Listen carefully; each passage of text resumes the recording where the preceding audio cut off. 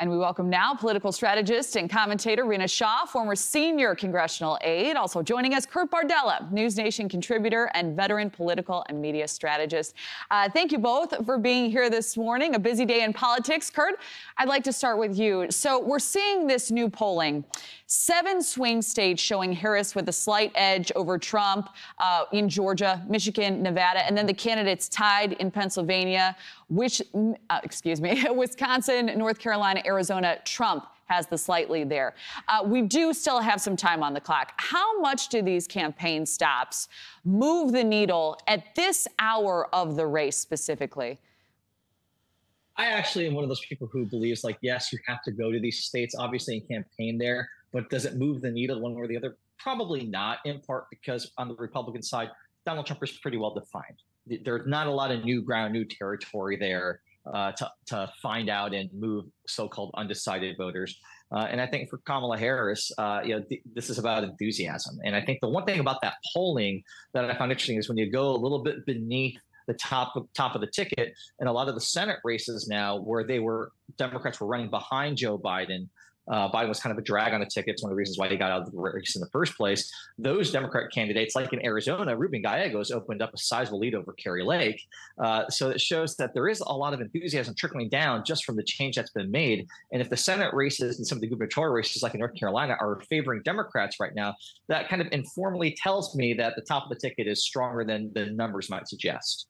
So, Rina, former Democratic Congresswoman Tulsi Gabbard, she just endorsed the former president this week. We all remember that debate clip where Gabbard and Harris sparred in 2019, with many political analysts saying Gabbard was incredibly effective. Here's a bit of their conversation. She put over 1,500 people in jail for marijuana violations and then laughed about it when she was asked if she ever smoked marijuana. She kept people in prison beyond their sentences to use them as cheap labor for the state of California. And she fought to keep cash bail system in place that impacts poor people in the worst kind of way. So there are reports that Gabbard is now prepping Trump for the upcoming debate, and she's also moderating his town hall in Wisconsin tonight. What do you believe her impact will be on his campaign overall?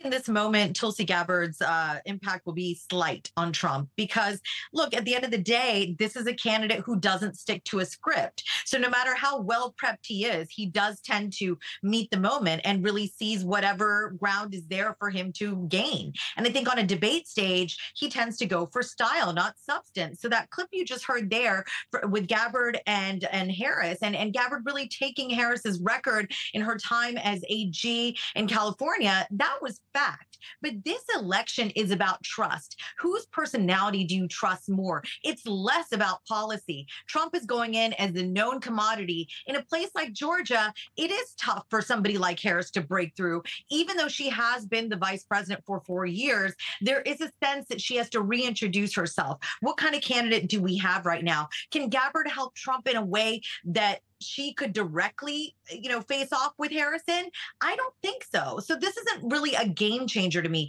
Tulsi Gabbard's influence on the Trump campaign is what I'm talking about. I still see a path to victory for Harris, even if she's not able to really clinch the Sun Belt. I'm talking about Nevada, Arizona, Georgia. A lot of emphasis being put on Georgia. But like I said, there is still a path to victory there for Harris, even if she's not able to do as well as the campaign would hope in the Sun Belt states. So there is so much anticipation around this interview tonight. Kurt, Trump's campaign mocking Harris for bringing her running mate Tim Walz to this taped interview on CNN. The country really has already been introduced to Walz, so that argument seems at this point a little lame duck. The criticism being she should be able to stand alone as the presidential nominee. Strategy, let's talk about this. Do you think this is a good look, a smart move for her campaign, Kurt? Yeah, because people who are tuning in to watch a Harris-Walz interview, they know who they're voting for. There's not a lot of ground to get here. This is just checking boxes, and she's going to be standing alone on a debate stage with Donald Trump in less than 2 weeks. So all of these criticisms that they're lobbying, there's a real shelf life on them, and it's just they kind of keep moving the goalposts.